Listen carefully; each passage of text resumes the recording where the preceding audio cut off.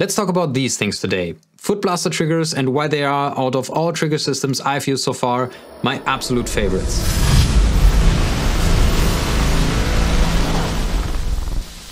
Well, let's not dive into the debate of triggers versus no triggers or some drummers' ridiculous statements that using triggers equals cheating and makes you magically play faster.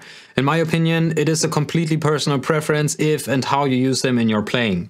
At first, let's talk quickly about what a drum trigger is and what different types of triggers there are, or at least which ones I've been using. To put it simple, a drum trigger is a device that recognizes whenever you hit the drum head with a beater by detecting the vibration, then sends the electric signal to your drum module, which converts it into a sound. Pretty basic stuff, but as so often in practice, things can get a little more complicated. For me, I started using triggers pretty early on in my drumming career, and as most drummers out there, I started with the Roland RT10K. A very basic trigger that you attach to the kick drum itself, and a soft foam cone actually touches the kick head to detect whenever the beater strikes the head. It works, of course, but it is a pain in the ass to use. The trigger itself can't differentiate if you're actually hitting the head or if it's random vibrations, for example from the loud guitar or bass amplifier, that make the kick drum head resonate. This results in false triggering and the drum module producing kick sounds even though you're not even playing the kick. That's why I always stuffed my kick drum with lots of pillows and blankets to deaden it as much as possible. But still, I had to readjust all the parameters in my module whenever I played a show with my own kit, for example.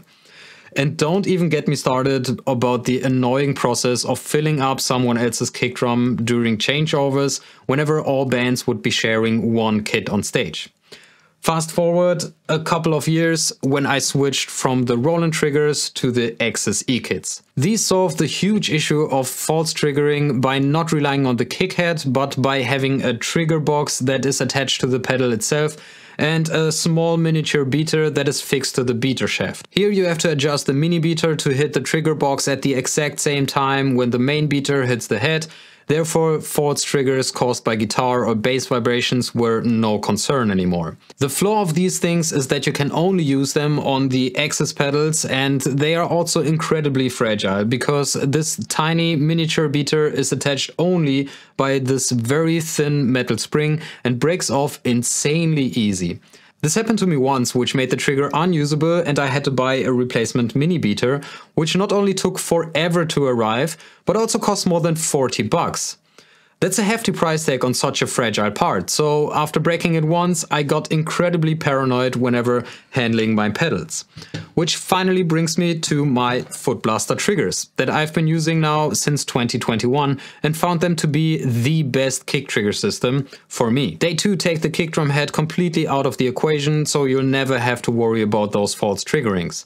They work on any pedal regardless of the manufacturer by attaching them to the bottom of the pedal and having the trigger facing the underside of the pedal board. You then bend the whole metal plate so that the pedal board hits the trigger at the same time the beater hits the head.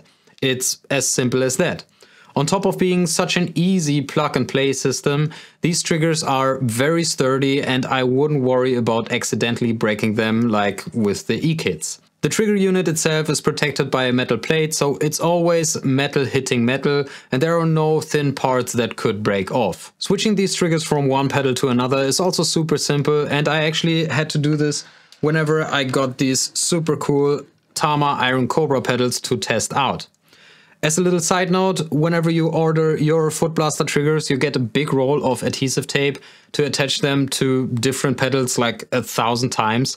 Unfortunately, I couldn't find mine anymore since I packed it away a little too well back in 2021 and I needed a new one when the Iron Cobra pedal came. So I wrote a mail to Footblaster and in a matter of minutes got a reply, and just a few days later a new roll of tape. That's superb customer service and another big factor why I like Footblaster so much. But okay, let's get back to how sturdy they are. As I said, I find them to be very well made and never had any issues with them, but since I'm not playing as a live drummer in any bands anymore, I personally can only give you my opinion as a studio drummer. But by now pretty much all of my drummer friends who use triggers live switch to Footblaster triggers and praise them for how reliable, precise and easy to use they are. So there you have it. If you're planning on buying a kick trigger system or switching to a new one and are unsure which one to pick, I can highly recommend you to check out the Footblaster Triggers, and I promise you, you will save yourself a ton of grief in the future. If you have any questions, let me know in the comments as always. But that's gonna be it from me. A big thanks to all these people over here for supporting the channel. If you're interested in hours and hours of exclusive bonus content like outtakes, behind the scenes footage, making offs, lessons and monthly live streams, click here and consider becoming a patron. If you want to see another video here on YouTube, check out this one, which YouTube thinks would be the most interesting for you. Thanks for watching, and I'll see you in the next one.